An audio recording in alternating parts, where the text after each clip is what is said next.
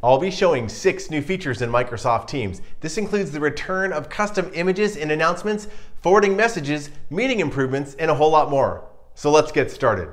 The first new feature is that custom images have returned for posts in the new Microsoft Teams. This disappeared for a little while during the switch over to the new Teams, and now it is rolled back out globally. So I've got a post right here, and I'm going to click this button and make it into an announcement. Now I could type an announcement, but instead I'd like to upload a custom image, and this has been especially popular with educators. I'll go right here and click this button.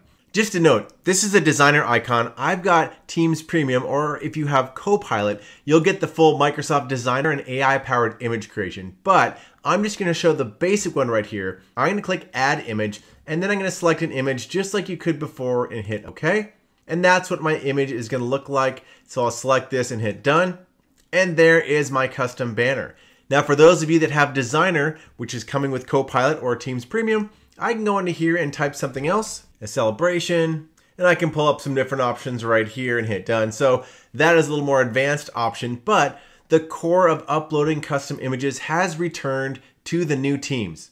The second new feature is a little bit of an update to the post UI in Teams Posts. So I will click Start a Post right here, and you'll see it's been vastly simplified along the bottom. There's no longer like 8 different options. We keep it really simple. You've got your nice emoji and GIFs options right here that have always been there. You've got the loop component if you want to start one of those, and then everything else is behind the plus. So if you hit plus, you'll have things like attaching a file, set it to high priority, all your different apps, and you can search across the top right here. So it's just a nice simplification so you're not overwhelmed with too many buttons and choices inside of your posts. The third new feature is the ability to forward messages. I'll go into the chat right here, and I'm in my TPS Report Besties group chat. Now there's a nice TPS Report picture here, and I want to forward this message to someone else.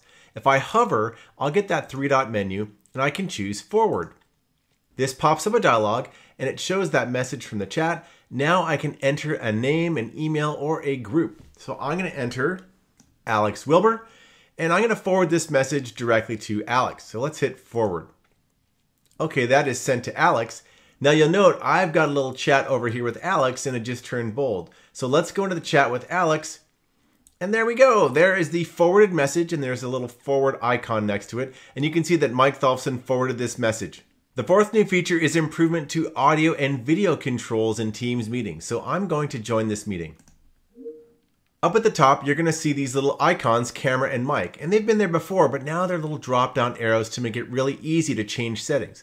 So for microphone, when I click the arrow, you see all these options: speaker, microphone, spatial audio, noise suppression, and more audio settings. Close this. Same with camera. If I drop this arrow down, you're going to see a preview. Hey, there's me with the spaceship in the background. I can switch my cameras. My backgrounds are right here, adjusting brightness. And if I want to go to more video and settings, I just go here and I can see all those same settings. So it's really handy, just very easy to click and see all the different options that you have right there. The fifth new feature is improvements to annotations in a Teams meeting. What I'll do is click the share button here, and I'm going to share my entire screen. Immediately, the annotation toolbar pops up automatically. It's right there. And I'm going to click on the little pen that says Annotate.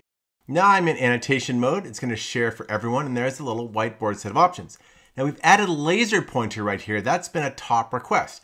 And I'm going here and I'm using the laser pointer to trace around different things. And that's temporary. It'll go away. Someone's reacting with their heart. I can also choose different pens. Maybe I'm going to choose a highlighter right here. And now what I'm going to do is go and highlight something on the screen. So I'll go here and we'll do a little highlight. Oh, look, someone else, Faith right there, looks like she just drew something right around, and Faith has a little arrow pointing to her circle. The sixth new feature is the ability to set your team status directly from the right click on the taskbar.